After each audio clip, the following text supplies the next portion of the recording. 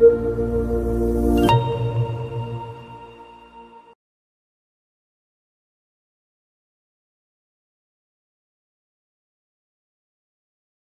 everyone, welcome back to the US CPA classes for business analysis and reporting examination. So in this particular class of state and local governmental accounting, I'll be walking you through in detail about the typical item and specific type of transaction and the event measurement that include the calculation and presentation of government entity financial statement, that is your net position and the component. So we have a lot to cover in this particular video, so stay tuned to understand more in detail. The financial statement. So there are 8 things which we will be studying. So some part of it we will cover today and some part of it we may cover on coming Saturday to finish off this chapter. So this is last topic in the governmental accounting. First we will be studying is about net position and components. So overall net position, which is kind of balance sheet, and in that we need to give a discrete information of components, so we'll understand about the component side of it. Second is fund balances and component. So one is your government wide financial statement and second is your fund financial statement. In the fund financial statement also there would be certain fund balances and the component balances, right? Then you need to do the reconciliation of both. Third, we will be studying the capital assets and infrastructure assets. So capital assets, we all know property, plant and equipment. Infrastructure is assets, are those assets which is like commercial building, dams, bridge, railway road, right? Or maybe like airport, such kind of infrastructure development which the government do. That all comes under the infrastructure assets. Then fourth, we will be understanding the general and proprietary long-term liability.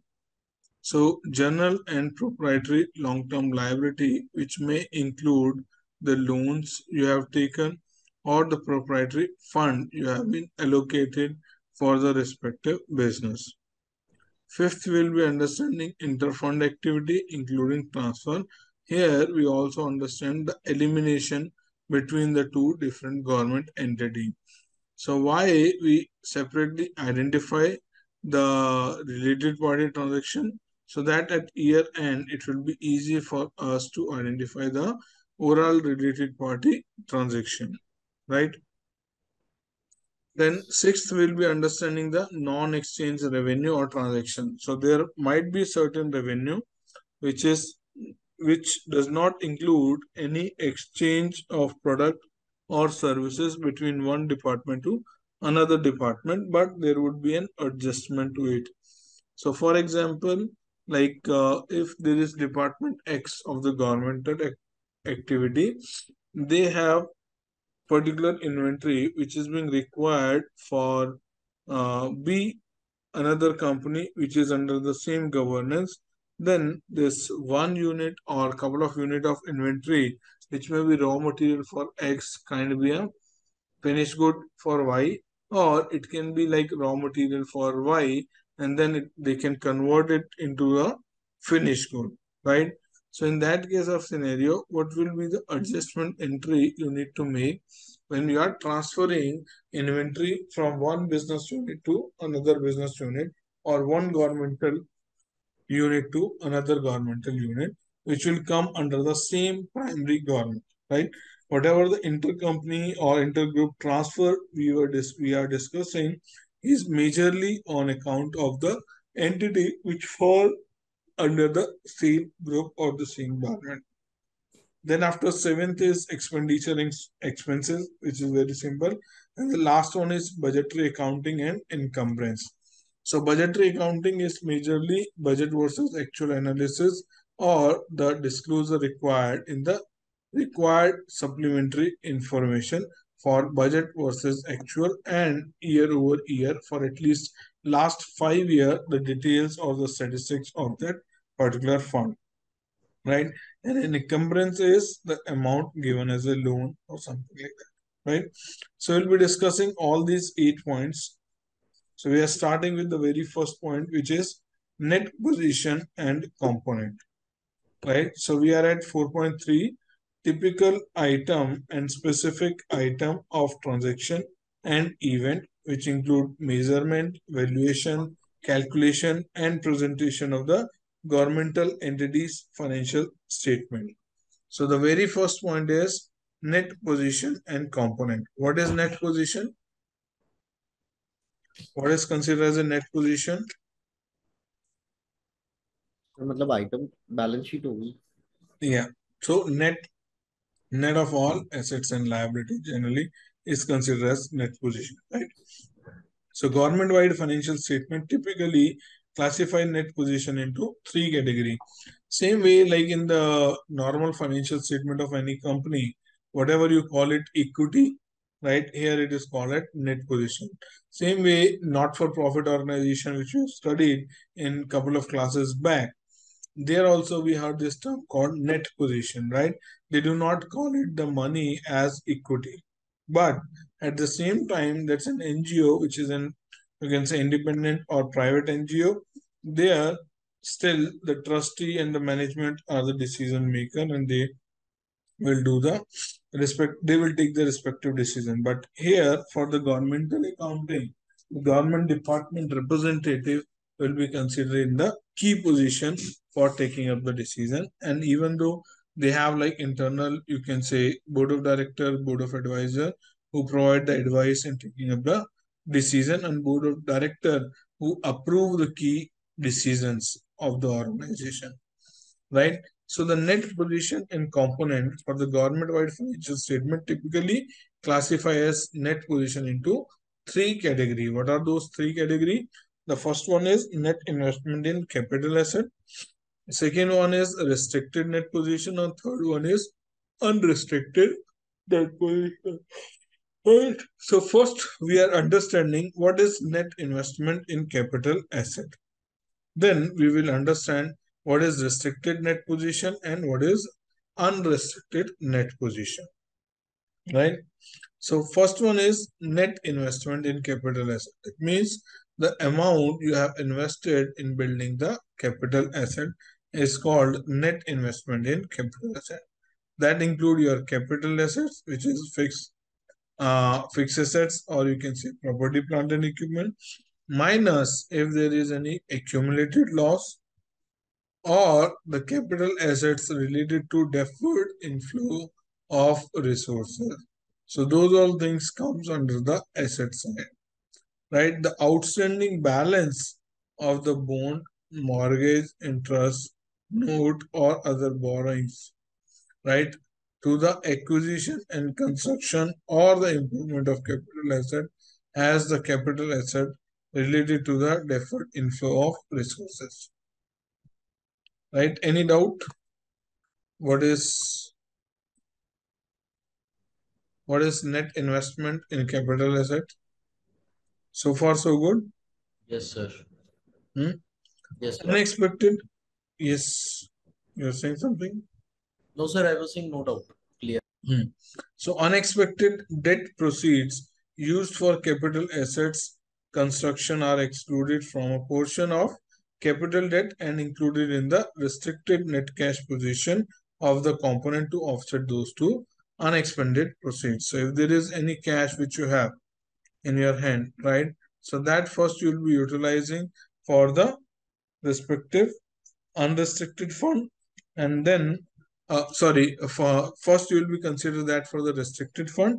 If there is remaining balance, that will go to the unrestricted fund, which you can utilize, right? What is restricted net position? Let's understand. And what is unrestricted net position? Let's understand that. So restricted net position, as the name suggests, right? There are certain restriction on that particular asset which cannot be used for any other purpose or for the general purpose, right? First point, if you see, is the reported net restricted net position is reported when constraint on the net asset use are narrow than the general limit of the activity. What is constraint? Any idea? I think like some of you have studied ASC 606 revenue recognition with me, right? So I'm hopeful like you understood what is constraint mean. Yes, yes. Any idea what is constraint mean? Or maybe if you can just do the Google. एक Just do a quick Google and get back to me. पढ़ा हुआ है but याद नहीं आ रहा है तुमसे. Yeah, you have studied in ASC 606.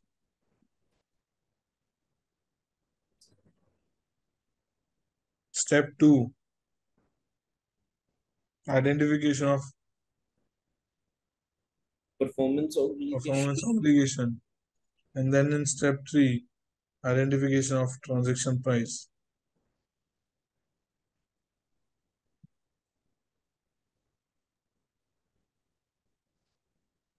अच्छा, that is What is called constraint? Sir. Constraint मतलब एएससी 606 में तो ये था कि रेवेन्यू उतना ही limit, we would limit the revenue to the amount that is highly probable of not being reversed, ऐसा No. कुछ. सर परफॉर्मेंस ऑब्लिगेशन जितनी सेटिस्फाई होगी हम उतना ही रेवेन्यू रिकॉग्नाइज करेंगे, वही constraint. No. Have you heard the concept variable consideration there? Yes sir. And we discuss along with variable consideration, constraint to variable consideration. Constraint two variable constraint. Shabira, Pranshi, Arun, any idea what is constraint?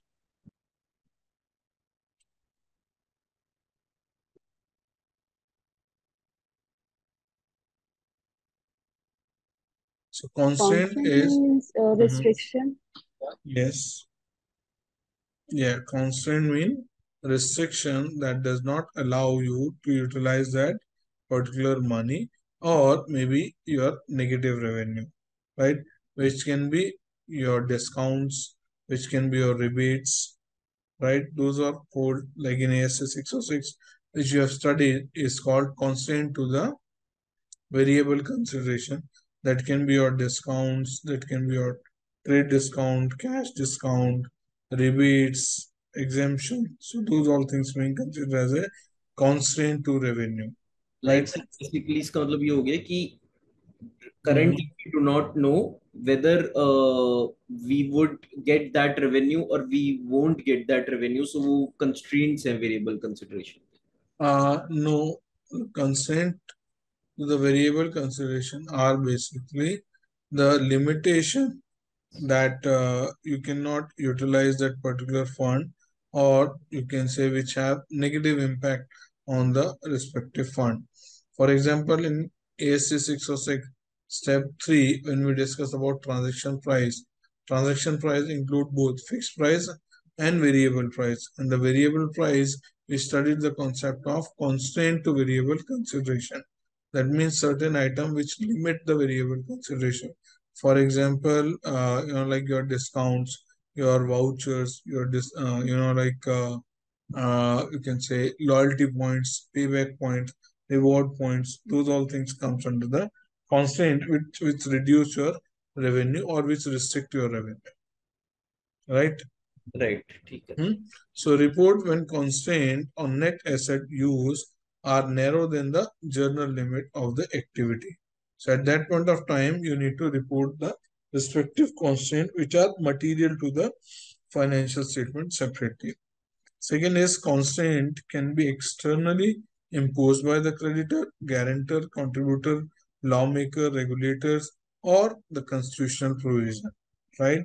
But it cannot be generally internally generated, except wherever there is a general rule, there is an exception to the general rule. Exception is for here is like unit, component unit, or maybe in the normal life, if you see, it can be restricted cash, or it can be the fixed deposit in the escrow account. So those all being considered as a constraint which you cannot utilize for any other purpose. Unexpended proceeds of capital debt and capital assets related to deferral inflow are included in this component offset by the equal amount of related capital debt. Second last is restricted net position equal to the restricted assets minus the liability and deferred inflow related to the restricted asset. The last one is if permanent endowment are included, they should be presented into sub-classification which is called non-expendable or expendable. And what is unrestricted net position? That is free net position. The amount or the reserve can be utilized for any purpose. So represents the portion of net position that does not meet the definition of restriction or net investment in capital asset, and this is calculated as unrestricted financial assets minus the related non-capital debt payable plus the non-capital deferred outflow minus the non-capital deferred inflow. So calculate the unrestricted financial assets. I would say, let's do this. Minus related non-capital debt payable. Then after I would say it's plus non-capital deferred outflow. Right. Then you have minus non-capital deferred inflow. So it may be easy to understand. Right? Does it make easy to understand? Sir इसमें ये जो आपने formula बनाया है इसमें आपने लिखा है unrestricted financial assets minus related non capital date payable. वो नॉन कैपिटल डेट का क्या मतलब? वर्किंग कैपिटल हो गया। या सो अनरिस्ट्रिक्टेड पोजीशन में हम ऑलरेडी अनरिस्ट्रिक्टेड फाइनेंशियल एसेट्स में से नॉन कैपिटल डेट पेबल और non capital deferred outflows minus कर रहे हैं। Yeah, so remaining balance will be which you can use for any purpose freely.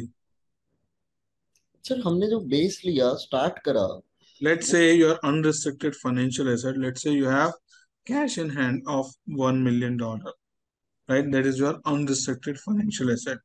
Then you have related non-capital debt payable. So let's say you have $100,000 as a working capital loan that you will be reducing it. Then you have non-capital deferred outflow. Non-capital deferred outflow means the current liabilities, right? So for example, $100,000 you have current liability that you will be, non-capital deferred outflow. Non-capital deferred outflow means you will be capital deferred flow मतलब sir cell of goods के ऊपर जो deferral हो रहा है revenue का। Yeah. So you'll be recognizing the revenue later on. So that you'll be adding minus the non-capital deferred inflow. That is your current liability you'll be minusing. So it will give you the net position. Sir ये Let me explain by in Excel sheet. हाँ right. Deferred outflow तो less नहीं होना चाहिए था। One second. So here, if you remember, this is like the type of financial statement it goes, and final it comes to the net position. Right, in net position, they are saying, how do you calculate this unrestricted net asset? Right, this unrestricted net asset is basically will be coming from, let's say, your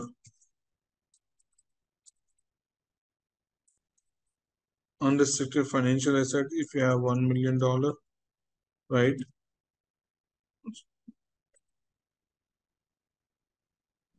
And then you have this related non-capital debt payable, right?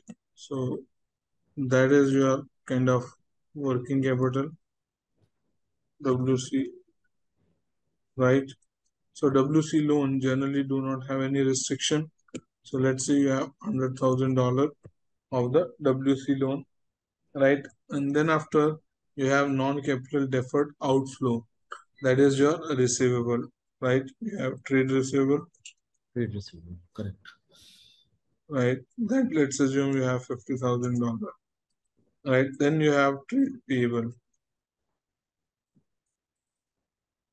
These all are free flow and its impact directly to your unrestricted cash. Let's say you have 150,000, right? So what is your unrestricted net asset? So this is your unrestricted net asset. Yes, sir. So this is what I was telling. Sir ये जो financial assets आपने लिखे हैं ऊपर 10 लाख, ठीक है, 1 million, तो ये तो Your cash in hand, which is like unrestricted amount. It can be your marketable security, it can be your cash in hand, or it can be your you can say inventory. So those, what is financial assets? Financial assets are like your inventory, your receivable, your cash in hand, your marketable securities, right? ठीक है, तो उसमें से basically जो difference है और जो receivable in future है वो माइनस प्लस कर दिया। Yes, yes, yes. सर एक बार उस पे आना। सर वर्ड में हमने यहाँ पे लिख रखा है minus related non capital date payable plus non capital deferred outflows. ये इनफ्लोज नहीं होना चाहिए। Plus you are saying non-capital deferred outflow. One second. What we can do? Trade receivable ले रहे थे हम जो प्लस कर One रहे थे। second. Okay.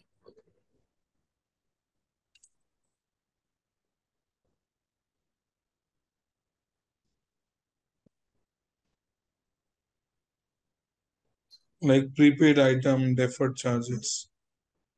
So these are examples, like where you have already paid, but you are considering for expenses purpose in future. So non-capital deferred outflow is, you can say, like prepaid.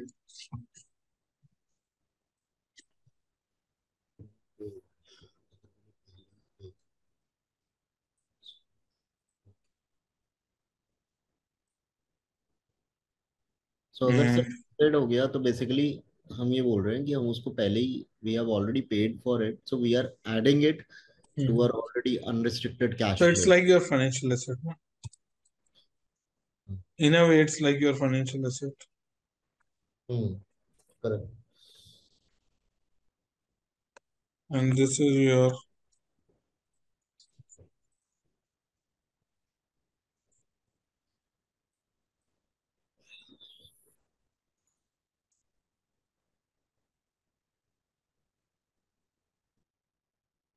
this is your you can say financial liability, right? एक बार sir Excel दिखाओगे last time.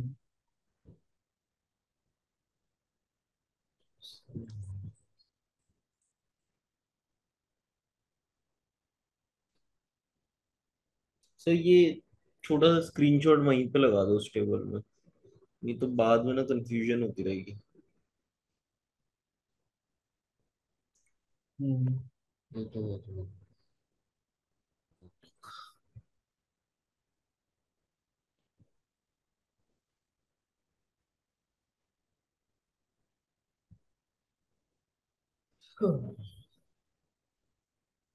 Right? Yes sir.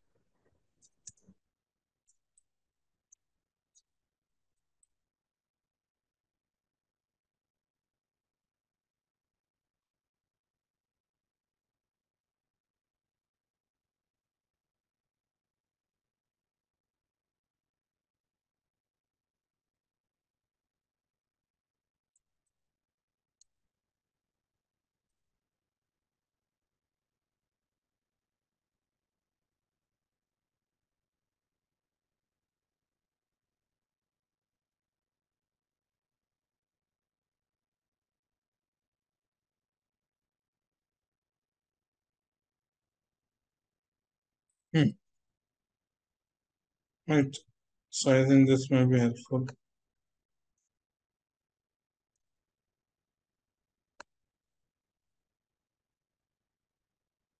Right. So we understood all the three concepts of net position: net investment in capital asset, restricted or unrestricted. Right. So all these three items, which is part of your net position. Right. Any doubts so far? No, sir. Okay.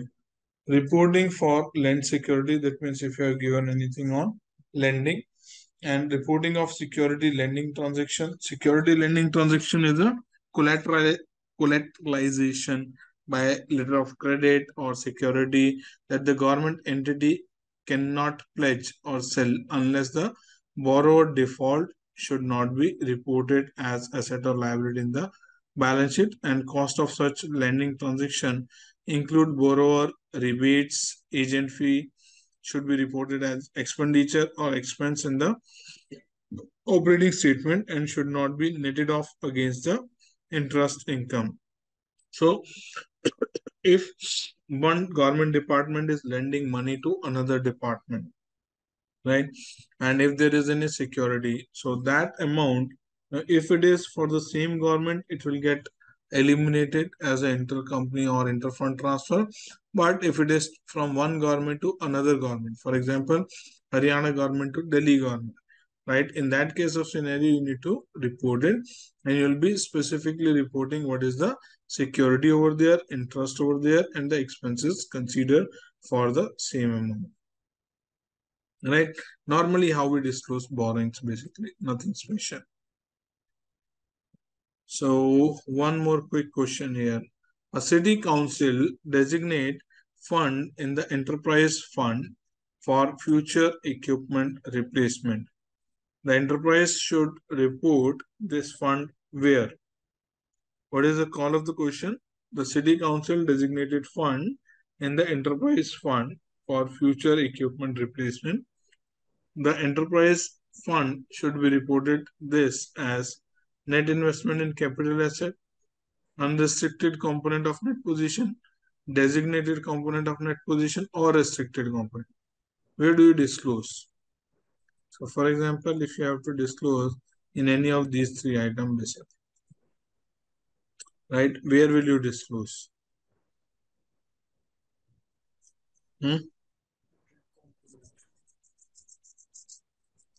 Sir, Yes. component of net position. Is it restricted, unrestricted, or net investment?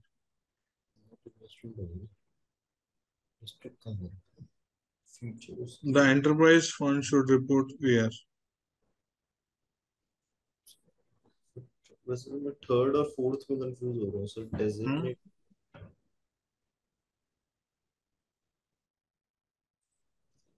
Sir एक बार वो ऊपर अभी हमने पढ़ा था restricted component जो था,